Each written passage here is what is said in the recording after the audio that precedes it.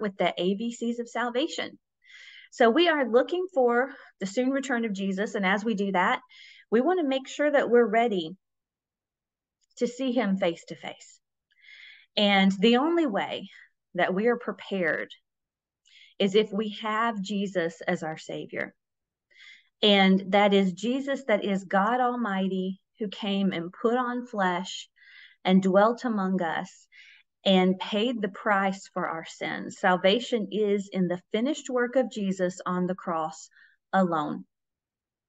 And so Jesus said it himself that he is the way, the truth, and the life, and no one comes to the Father except through him. And so God is a Trinitarian. He's a Trinity. God is one God forever existing in three persons. And exactly how this works, we won't know until we see Jesus face to face, and that's okay. There's some things that our very finite minds cannot understand an infinite God. But one day we'll see him face to face and we'll understand. But in the meantime, salvation is found in the finished work of Jesus. It's not our righteousness. Our righteousness is filthy rags. Our righteousness cannot produce life, but we become the righteousness of God through Christ Jesus. And so salvation is key in the finished work of Jesus Christ.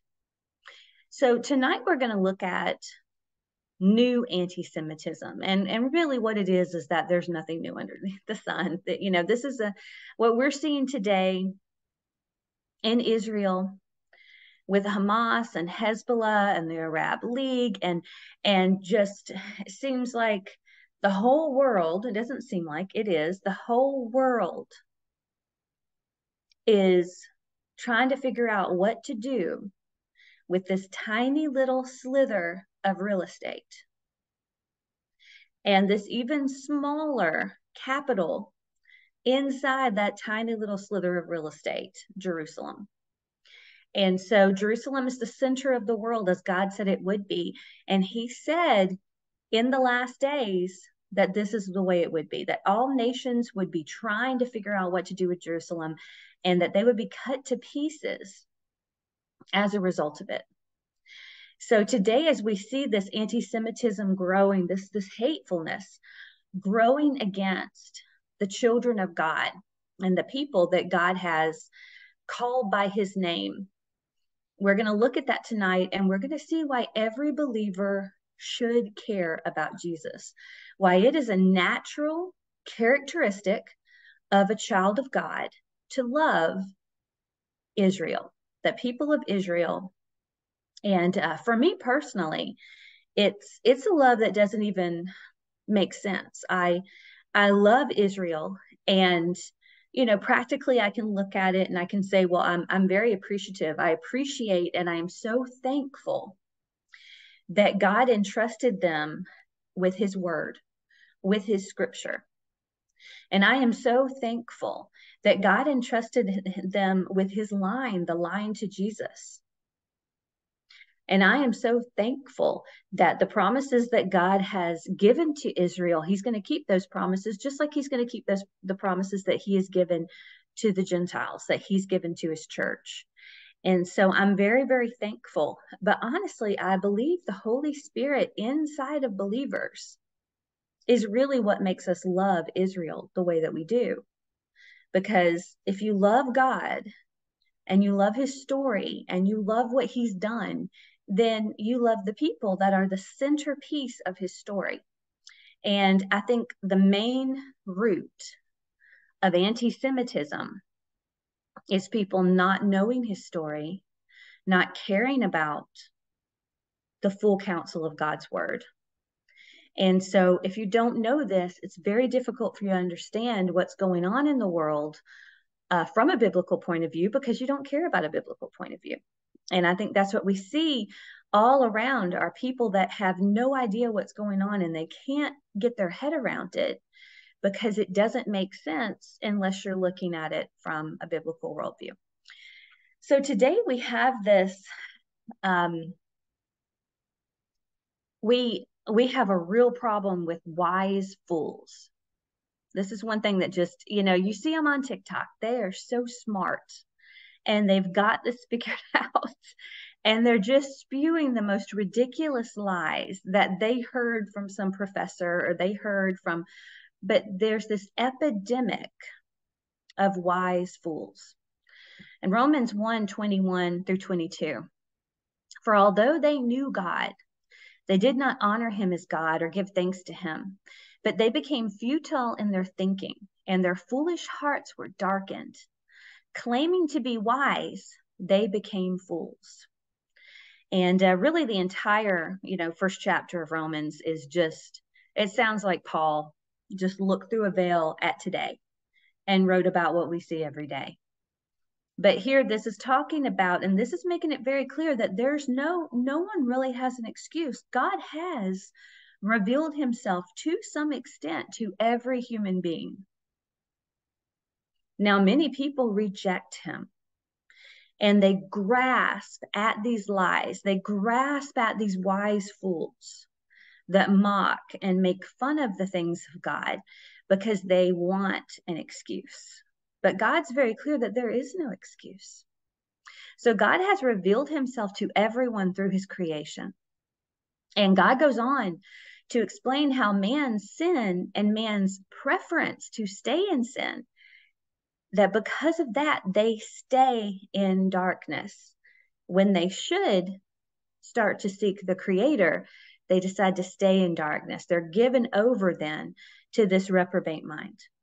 So the more they want to stay there, the more they are clinging to all these lies, they are given over to this reprobate mind to where they can't make sense. You look at the debate here with Hamas and Palestinians that are raised to hate, raised to view Jews as subhuman. And then you look at the arguments for how there should be no consequences for that Israel should just be okay with dying. They should just die and be quiet about dying.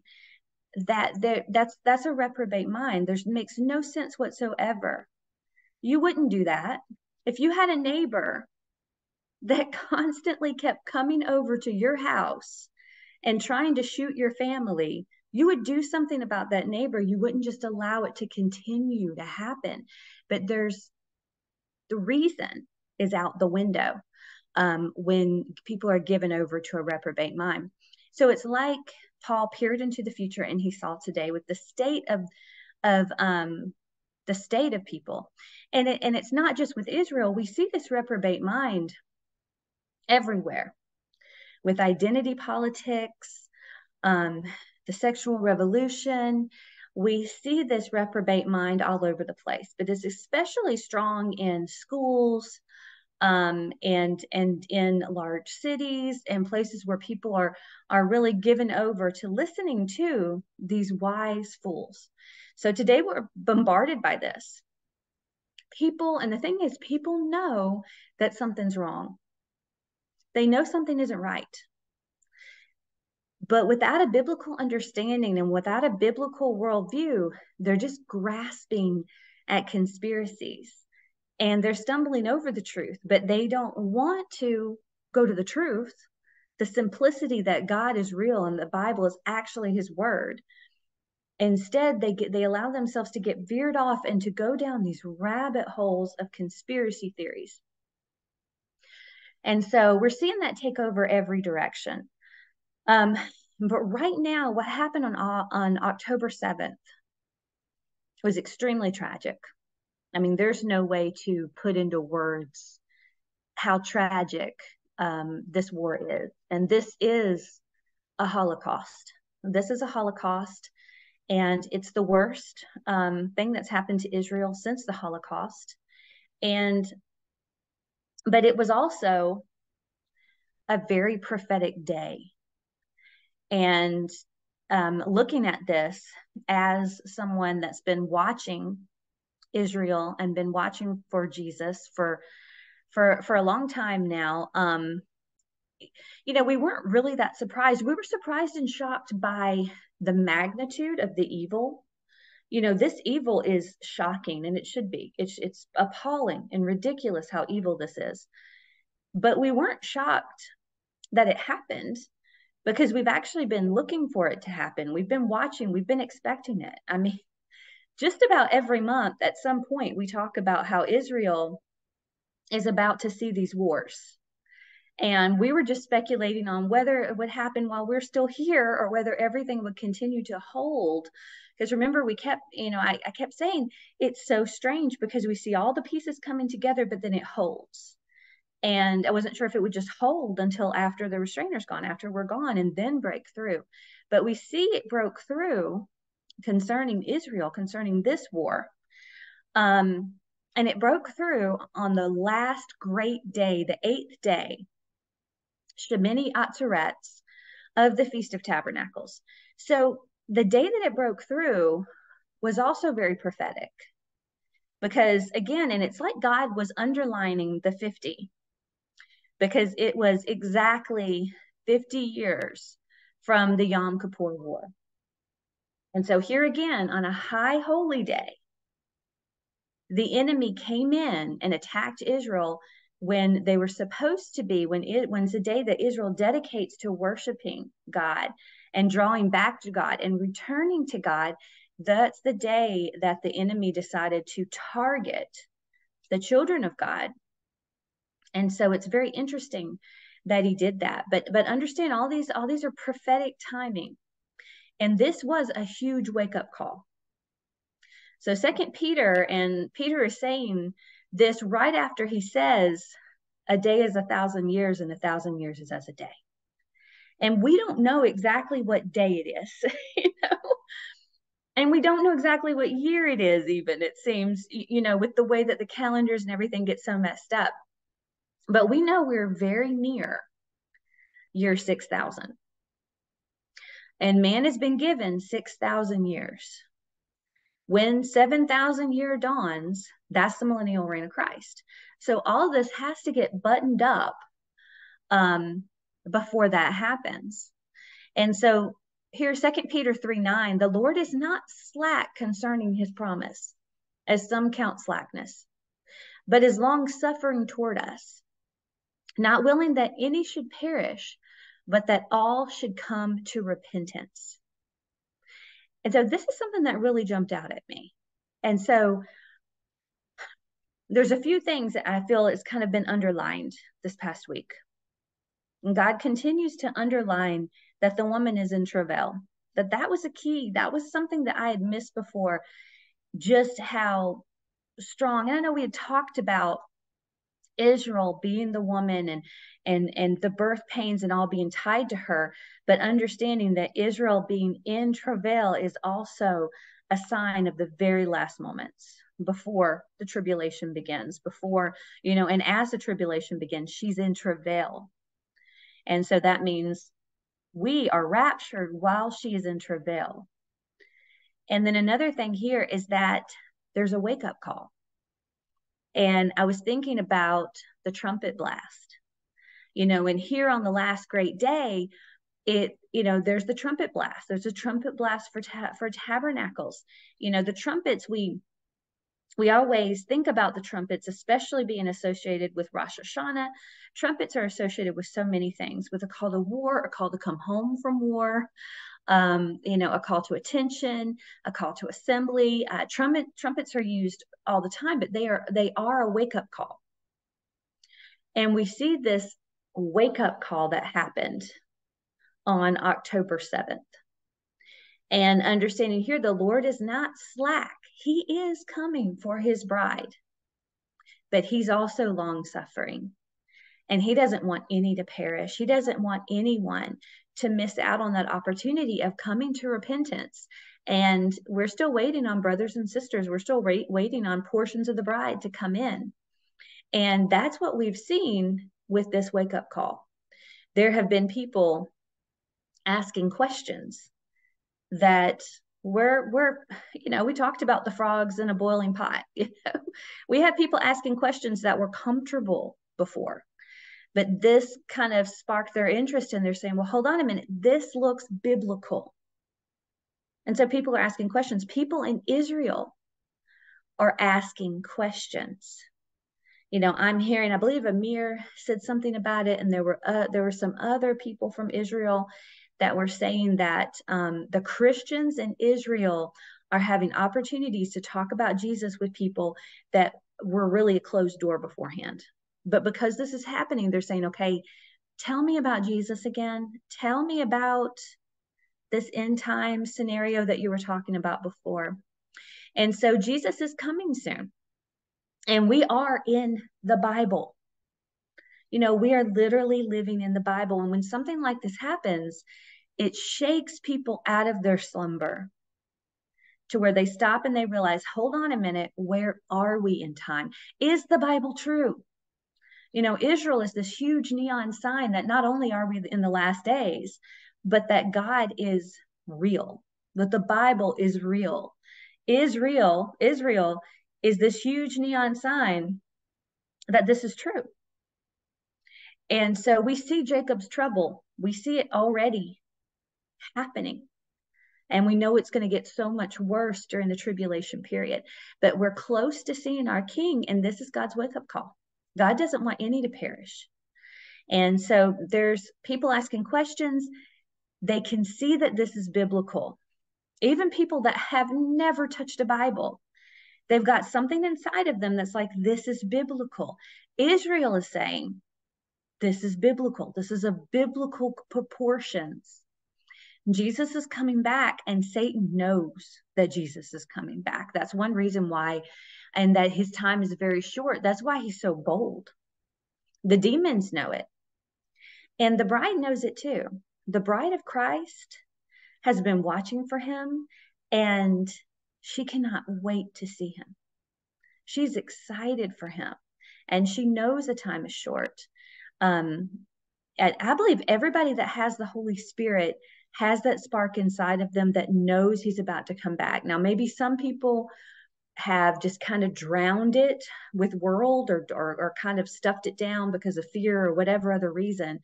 But I think if you have the Holy Spirit inside of you, you got to know it's about time. So the Spirit and the bride say, this is Revelation 22:17. The Spirit and the bride say, come. And let him who hears say, come. And let him who thirsts come. Whoever desires, let him take the water of life freely. And so we are literally living in the Bible. I love this meme. Best start believing in Bible stories. You're in one. You, my friend, are in the Bible right now. One day when we get to heaven, there's going to be Bible heroes. You're going to be asking them about their life, and they're going to want to know what it was like to live right on the edge of the rapture. What was it like to live right before the tribulation started? Because you are living literally in the Bible. The Bible is happening all around us. And many are starting to wake up from that sleep. Romans 13:11, do this, knowing that this is a critical time. It is already the hour for you to awaken from your sleep, from a spiritual complacency. And I think that right there is a huge issue today, a spiritual complacency. For our salvation is nearer to us now than when we first believed in Christ. And I mean, that's true every single day, but all the more today, because our salvation, our literal seeing him face to face, is very, very soon. So I'm hearing that believers in Israel are being asked about Jesus. Unbelievers everywhere are asking questions. They're trying to figure this out. So believers who have been lured to sleep by the cares of this world are picking up their heads and they're opening their Bibles to see what God says about something other than themselves. And this sounds kind of cheeky, but this is something that's really been on my heart lately, is that I think a lot of Christians are in spiritual complacency because they haven't been in their Bible to find God, but they've been in their Bible because they're trying to use it as an instruction manual. And we'll say that even. We'll say, oh, the Bible, that's your instructions for life while on earth. And no, actually, the Bible's not about you. Now, there is information in the Bible for you. There is, but it's not about you. It's about God. And when we have the mindset of reading the Bible so we can make our flesh look better, we're going to miss out, and we're not going to understand what's happening around us because it's all about us. And especially in the American church, especially in the Western world, that's the way that most people have even been taught to read their Bible, is to look for themselves. And so this is my devotional caution. Not that there's anything wrong with devotions. There's not anything wrong with the devotion. But if you count reading a morning devotion as your Bible reading for the day, you are spiritually starving to death.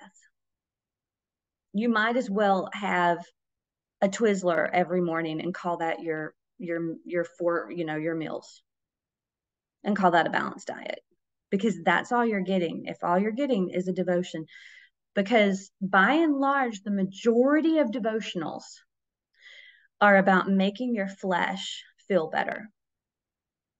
And it's not that that's bad if it's supplemented with you actually opening up the book and reading Genesis to Revelation on a regular basis. If you're actually reading the Bible to read the Bible, it's not bad to have a devotion. But if all you're getting is a devotion, then you're malnourished, and you're going to have a really hard time understanding what's happening in the world around you, because you're not seeking the author of the book. You're seeking how to make yourself feel better. And when you seek the author of the book, this amazing thing happens that you actually start to feel better because it's not about you. And the more we feed the flesh, the more the flesh becomes this monster. I know that very, very well. So if your main source of Bible is from devotions, you're going to miss out on understanding the purpose of God's word. God's word is not given so your flesh can look better. It's not given as a self-help book. That's not what the Bible is. The Bible isn't about you. It's about God. And the Bible needs to be read in its entirety.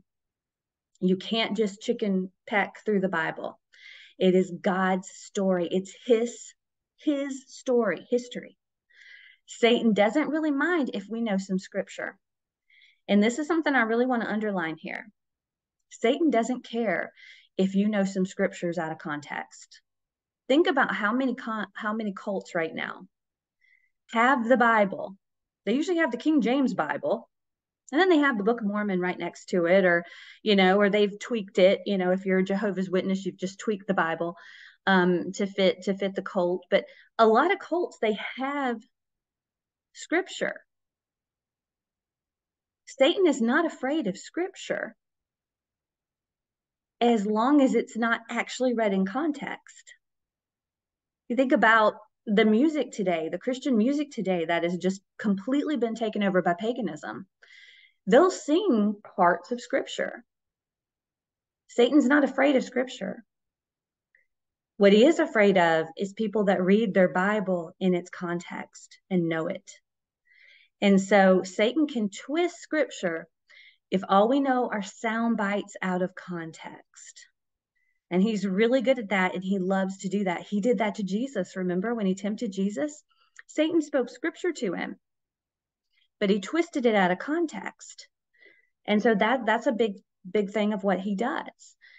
So we have to be aware of his tactics, and we have to really know the Bible for ourselves in its context, not what it tells us about ourselves as much as what it tells us about God. And so the enemy's tactics here, Satan knows that his time is short. And that's one reason we see him so boldly today, because he knows it's time. And I'll tell you right now, the reason that Hamas is acting the way that they are, the reason that Islamic Jihad, Hezbollah, that whole Arab League, Iran, Russia, the reason why all of them are acting the way they are is because the demonic spirits that are behind them and are influencing them believe it's time. They believe it's time. They believe they're going to be successful because they also have an eschatology. an eschatology of chaos, order out of chaos, right? The enemy, all the way around the world, order out of chaos is his MO and what he's looking for. So Satan hates God. Therefore, he hates God's chosen people.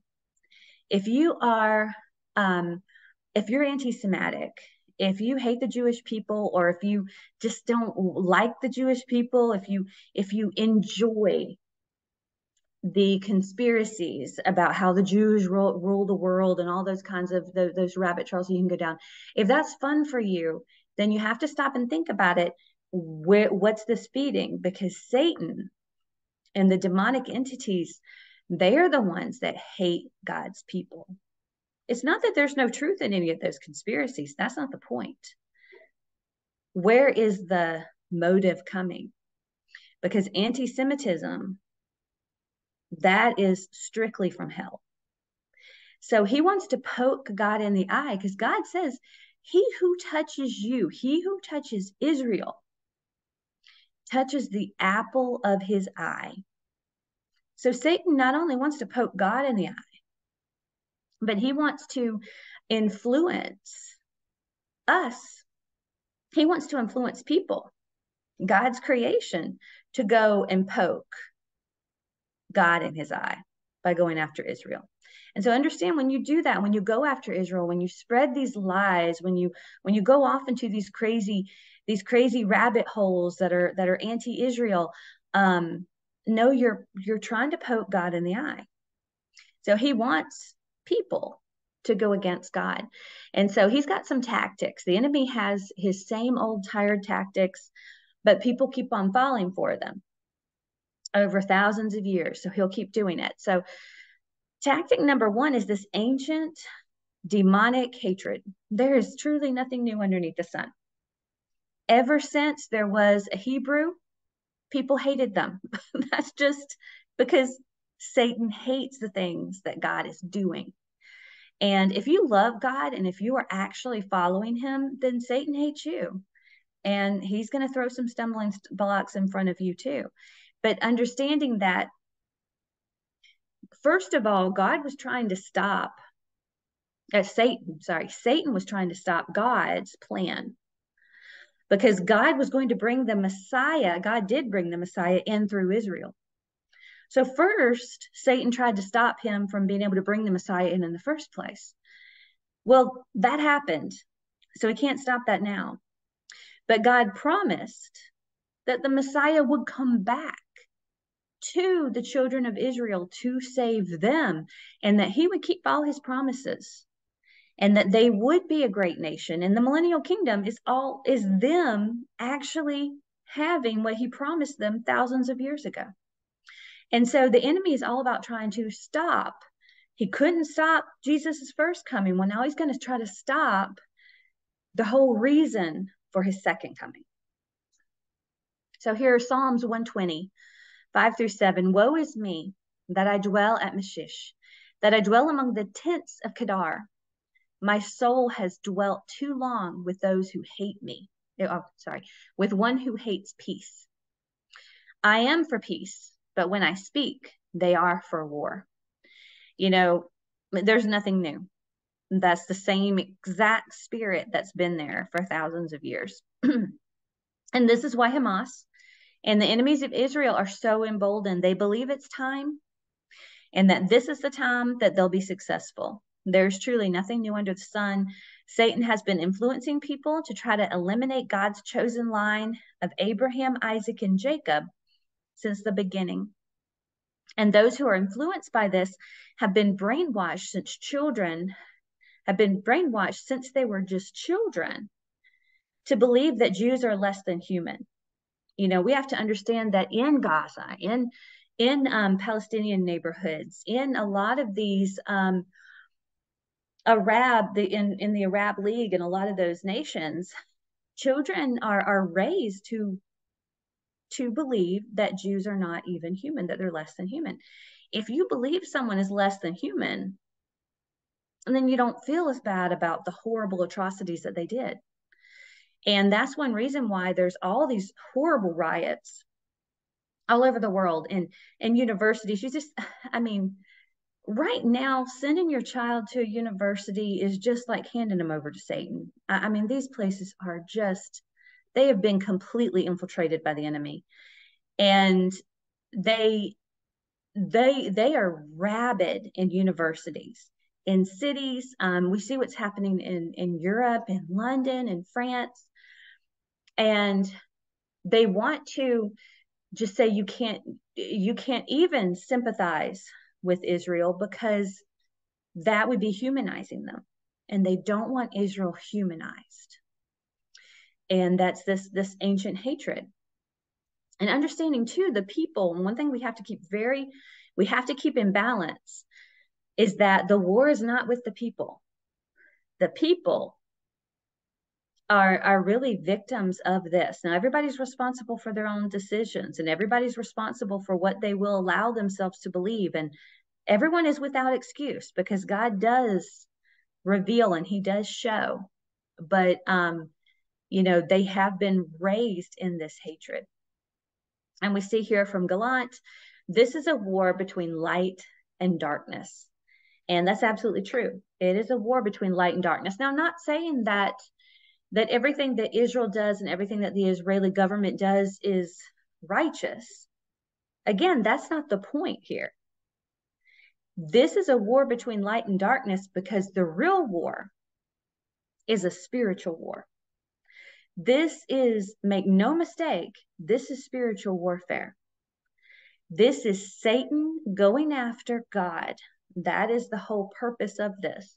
And so we see right now, and this is, I mean, I would have slide after slide after slide of this uprising that's coming against Israel and coming against truth, where there are huge thousands upon thousands of people that are gathering together and protesting Israel. And instead of realizing the atrocities that's happened, they are waving Hamas flags, and they're even chanting horrible things about Israel and about the Jewish people.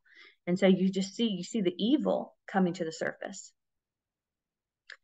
And so we see here in the schools, this is actually from a teacher, that, and understand, this right here, when you see this graphic, this is the way Hamas came into Israel to massacre.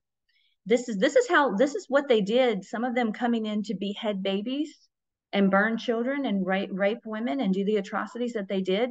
This is how they came in and did it. So when you see people wearing this is evil. And here, this is growing more and more popularity, because they, this is the way that they came into Israel to do these things. And so here they're calling for Jews to be wiped out. And so we see this hatred growing. And so this is nothing new. This is new because this is a heightened level of inhumanity that's been used. It's a heightened level of evil and demonic that we haven't seen in the past. Really, the things that are happening are actually more severe than even what the Holocaust did. And the Holocaust, because of its numbers, is much worse. But the atrocities and how personal the attacks were, and that's even more evil, the things that were done. And so, but here we see David versus Goliath. And that's the way that God likes to do the battles. And he will do that once again. It's looking right now, it's just this teeny tiny little slither against the entire Arab League is what it's coming to. If this is Psalm 83 and it continues to look like it's shaping up more and more to be that. But regardless if it is or not, this is what we have. We have little slither Israel against the entire known Arab world at this time. And we know At the end of the tribulation, it'll be Israel against the entire world, against every nation. So, but some examples of the ancient hate here. The Egyptian slavery, murdering of the Hebrew babies, various attacks during the 40 years in the desert. They were constantly being attacked. The Philistines, Palestine, the whole name, the name, there was never a Palestine. Rome, after they took Israel in 70 AD, their custom was to rename the land after the land's arch enemy, which was the Philistines. The Philistines had already been gone, but they named it Philistine, and it kind of transliterated to Palestine over the years. They named it that as a slap in the face to the Jews, to try to make the name of Israel no longer in remembrance. The enemies tried to do that all along. The Babylonian exile, the attempted Holocaust during Esther's day, attempted defeat during Nehemiah's time when he was trying to rebuild the walls of Jerusalem, the Roman occupation, attempted murder of all the boy babies when Jesus was born, destruction of Jerusalem and the temple in 70 AD. And then again, I think it was 120 something or 130 something AD is when they had another revolt trying to take it back. Attempted murder of all the boy babies, 70 AD, scattering of the people and renaming Jerusalem. And then medieval Europe blamed the Jews for killing Jesus, and they used that to persecute them. Again, this is all Satan. It's always Satan behind it. To persecute them if they did not convert to Catholicism. And so violent persecution in the 19th century and the 20th century, a lot of that was Russia and other European nations as well. And then in various and throughout in various countries, the Holocaust, killing 6 million Jews, continued anti-Semitism across the globe in recent history. And since Israel's regathering, they have had constant battles and have had to learn to live under threat of terrorism as normal. Here you have this little slither of land where all the citizens have to have access to bunkers. Why? Because their neighbors keep throwing missiles at them over and over and over again. And their government keeps falling for this lie that, if you just give us a little bit more land, we won't use it to get closer to you so we can throw more missiles at you. We'll give you peace. And then over and over and again, they give up land. And the enemy completely gets closer to do just that, to throw more missiles at them. But also the land that they have, the land that that's taken over, they use that to completely brainwash and indoctrinate future generations of young people to hate Israel. And so this has been normal. So no wonder now, after this escalation of hatred, that people are like, no, this is over. We're not doing this anymore. This is it. We're tired of it. And so they've reached their pinnacle to where they're saying they're not going to go back to land for peace lies. They're no longer going to do it. Now we know they will do it again because the Bible says that they will. Something will happen. There's going to be some reason, so much pressure by the world government that they will do this covenant with death, and they'll feel for a little bit like they have a false peace, just long enough for Ezekiel 38 and 39 to happen, to come in. So we have this ancient evil, this ancient spiritual warfare. So as evil as this hatred is, remember, this is a spiritual battle. These people are deceived and they're demonically influenced, and many of them are demonically possessed even at this point. So it's heartbreaking because everyone, and this is something I want us all to have in your mind and understand, because I think sometimes it's easy for us to just not even go there. But everyone who dies apart from Jesus, they wake up in hell. They're going to wake up in hell. Every Muslim that dies doing this stupid holy war is going to wake up in hell. He's not going to wake up with 72 virgins and all that, all those lies. He's going to wake up in hell. Every Jewish person that has rejected Jesus, that does not know Jesus, is going to wake up in hell. All those that belong to a Christian cult, that don't believe that Jesus is God, that believe in another Jesus, when they die, they're going to wake up in hell. Every Buddhist, when they die, they're going to wake up in hell. Every Catholic that does not know the Jesus of the Bible is going to wake up in hell. Every Hindu is going to wake up in hell. All those that do not assign to any religion, all the nuns, they're going to wake up in hell. Those are very harsh things to say. That is not a very tolerant thing to say, people would say. But the thing is, that's the truth. And so the enemy doesn't want you to say the truth because he doesn't want people to understand that this is truly life and death, and not just in Israel, but right here at home. People are dying every day that do not know Jesus. And as horrible as the tribulation will be, that's one mercy of the tribulation, that after the rapture and during the tribulation, there will be a revival like no other. People are going to wake up and they are going to come to Jesus. It's going to be real.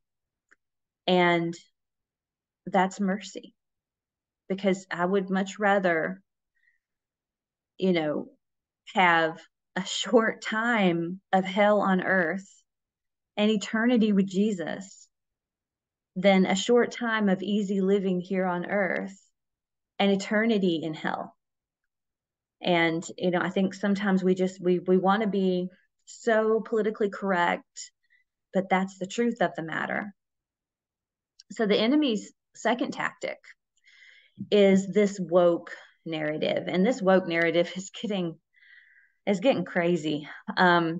Satan has his own tactics to battle people as they wake up. See, Satan knows that people are waking up.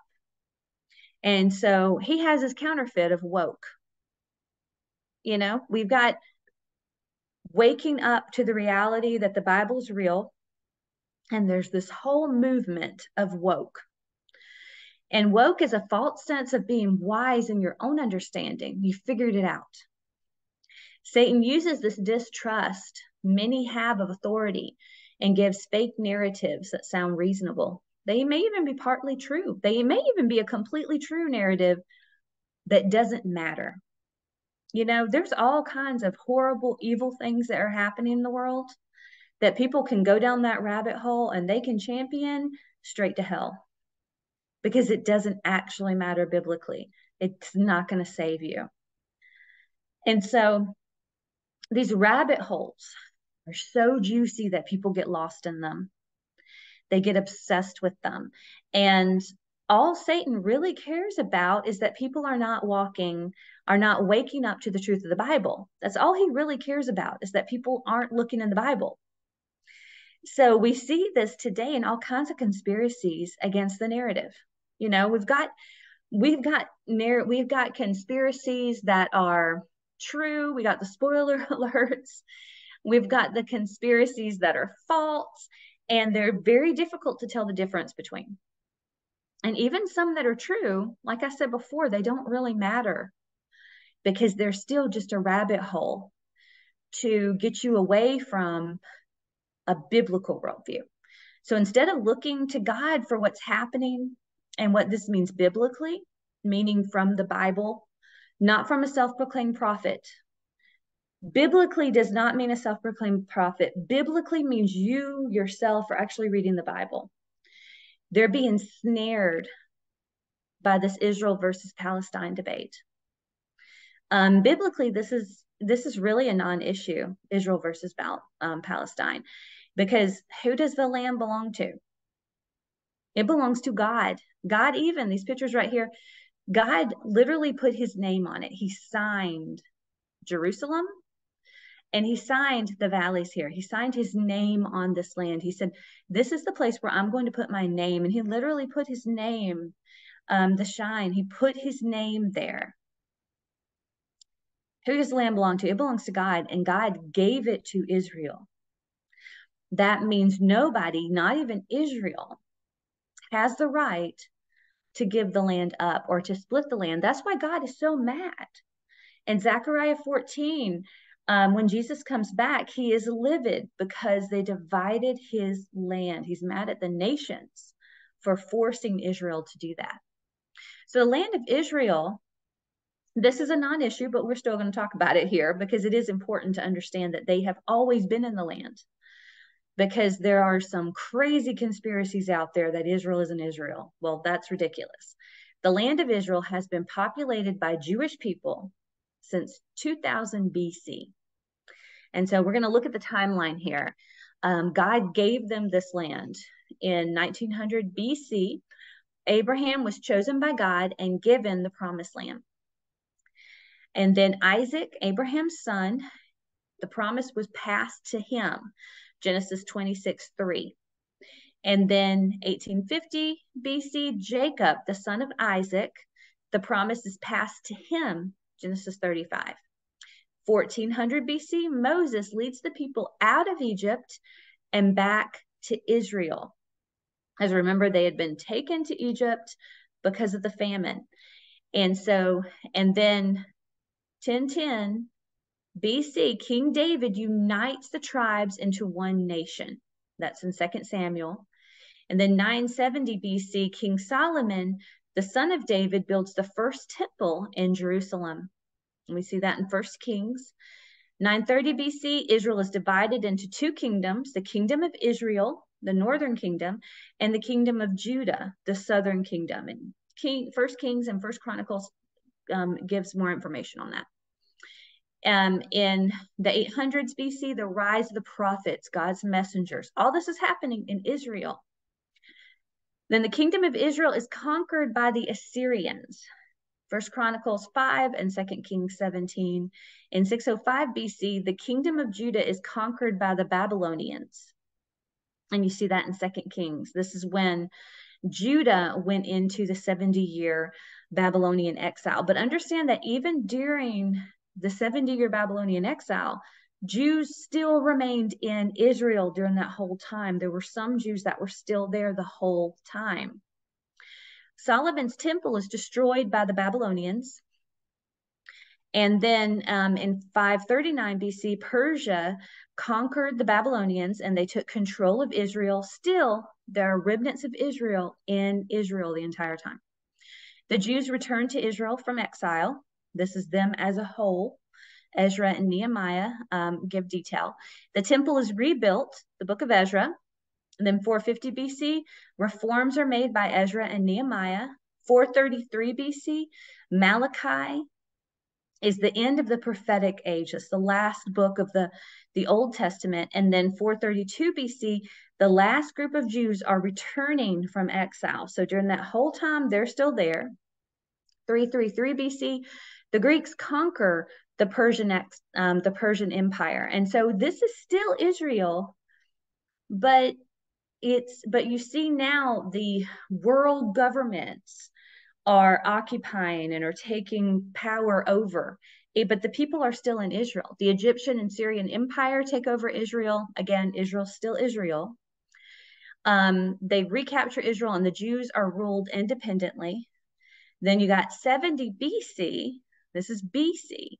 The Romans conquer Israel. And then 20 BC, King Herod builds the third temple, or the second temple, but it was built more onto it. So, and then 6 BC, or I think it's probably more 4 BC, Jesus is born in Bethlehem. 70 AD, the Romans destroy the temple.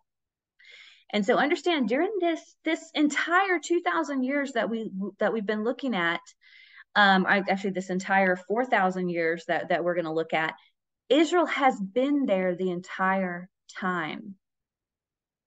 Israel, the Jewish people, have been in their land to some degree the entire time. The people were captives to the Romans, the Byzantines, the Arabs, and the Crusaders. Through all of these events, the Jewish people continued to live in Israel to some extent. There were more or less of them, depending on the centuries, but there was never a time when the Jews did not live in the land. They stayed, they built their communities, and they raised their families. They practiced their faith, and they suffered at the hands of many outside rulers, but they always kept their faith. They protected the oracles of God and the customs that God had given them, like he had told them to do. And this is what sustains them even now. That's one reason why their language wasn't completely lost. You know, they're the only nation that's come back after being dispersed twice and brought back a dead language. Why? Because they were still there to an extent. So in 1948, the UN established the State of Israel, the nation of the Jews. Don't buy the Palestinian lie that they were entitled to the land. It just is not true. Yahweh, God, will also provide a way for his chosen people to live in Israel as he has for thousands of years, and pray for the people of Israel. And he will. And God tells us, we know the end of the story. When Jesus comes back, the borders are stated in Ezekiel, the borders during the millennial reign. The temple will be rebuilt. The temple will be there. The Jews will be the priest that work in the temple, the Levi,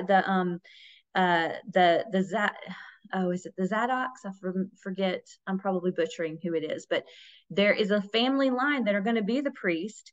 And in Ezekiel, you even see the allotments for the land. They're going to finally have the full amount of land that God gave them during the millennial reign. God is not forfeiting any of his promises. And so what's going to happen next? The Bible says what's going to happen. In a nutshell, Israel will continue to be hated. They're going to continue to be surrounded and their land divided until they're at the brink of extinction under the Antichrist. And then at just the last minute, Jesus is going to return to save Israel. And at that time, all of Israel will be saved. It'll be about a third of Israel that'll still be alive at that time, and all of them will be saved. They will inhabit the full boundaries that God gave them for the first time, and they will serve God during the millennial reign of Jesus. That is what is going to happen. So now we have tactic number 3 of the enemy. Israel isn't really Israel. This is probably the tactic that just gets under my skin so bad, because it's misusing scripture, and that really bothers me. But the enemy loves to confuse with scripture. He loves to use God's own word against Christians, because Christians aren't reading their Bible. So don't be fooled. Satan knows scripture, and he also knows that most Christians do not really read the Bible. So they're easily confused by taking scripture out of context. And so one example of this is the synagogue of Satan in Revelation 2:9 and 3:9. I've seen this used recently. And so I wanted to address it here. The synagogue of Satan is mentioned twice in Revelation, once in Jesus's letter to Smyrna, and then once in his letter to Philadelphia. So in both cases, the synagogue of Satan is opposed to the gospel of Jesus.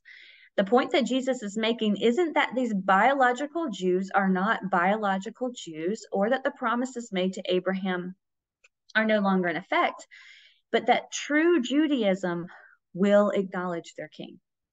So Jesus is referring to literal groups that were opposing the gospel during that time. And again, that's why it's so important to take the book of Revelation and to take the entire Bible literally when you can. There's some places where it's just obvious that it's not literal. If you can take it literal, it's literal. These scriptures have been distorted.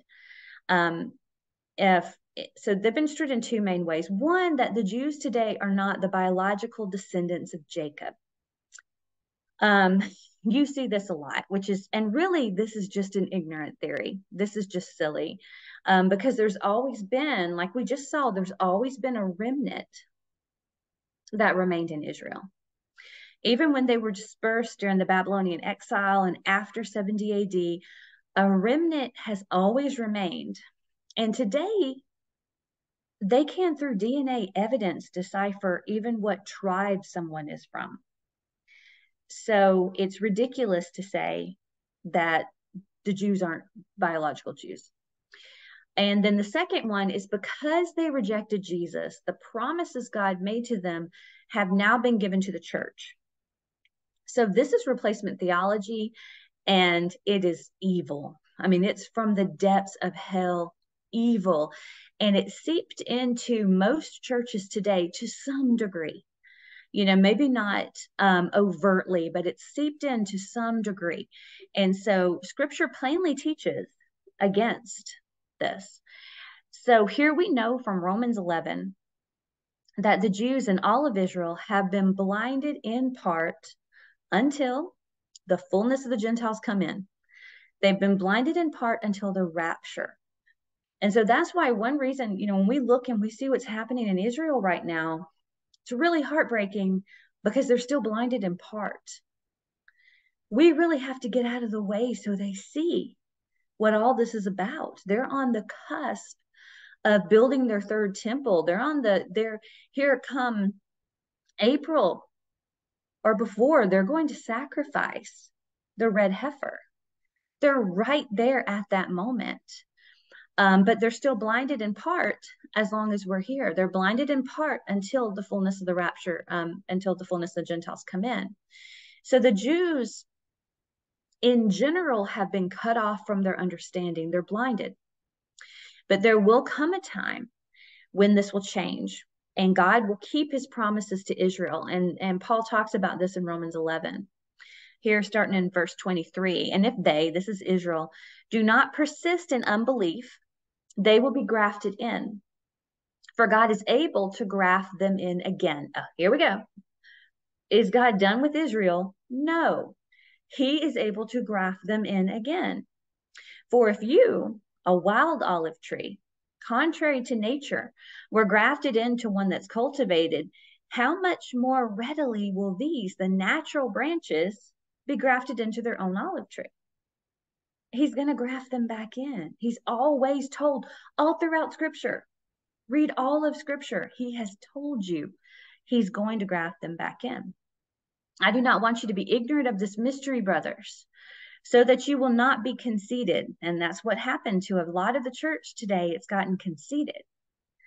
A hardening in part has come to Israel until the full number of Gentiles has come in, until the rapture. And so all of Israel will be saved. As it's written, the deliverer will come from Zion, and he will remove godlessness from Jacob. And this is my covenant with them when I take away their sins. And so he is not done with Israel. He's going to save Israel. So is God done with Israel? Absolutely not. Most of the persecution in the New Testament was from the Jewish community and human nature. And we see this in those wise fools today. They want to say, see, God's done with Israel. And now the church takes everything that he gave to her. You have to so distort and warp God's word. You have to so extra spiritualize it and completely take it out of context to do that. You have to completely butcher the word of God to do that. But understanding that's not God's character. He isn't spiteful like us. He is above all of this, and he wasn't surprised by it. Before God chose Israel, don't you think he knew what they were going to do? He chose them anyway. He wasn't blind to that. He knew. Romans 11, starting in 11, I asked then, this is Paul, have they stumbled so as to fall? Absolutely not. Absolutely not. On the contrary, by their transgression, salvation has come to the Gentiles to make Israel jealous. God saved us to make them jealous. What do you think when we're raptured? I think that's going to make Israel jealous. When God takes his bride, and it's not them, he's going to work another 7 years to bring them in. You see that beautiful parallel there with Jacob. He's going to work another 7 years to bring in Israel. Now, if their transgression brings riches to the world and their failure riches for the Gentiles, how much more will their fullness bring? Now, I'm speaking to you Gentiles, insofar as I'm the apostle to the Gentiles. I magnify my ministry, if I might somehow make my own people jealous and save some of them. For if their rejection brings reconciliation to the world, what will their acceptance mean but life from the dead? And think about that. When their acceptance comes, that's when Jesus returns. That's when we return with him. That's when the millennial reign begins.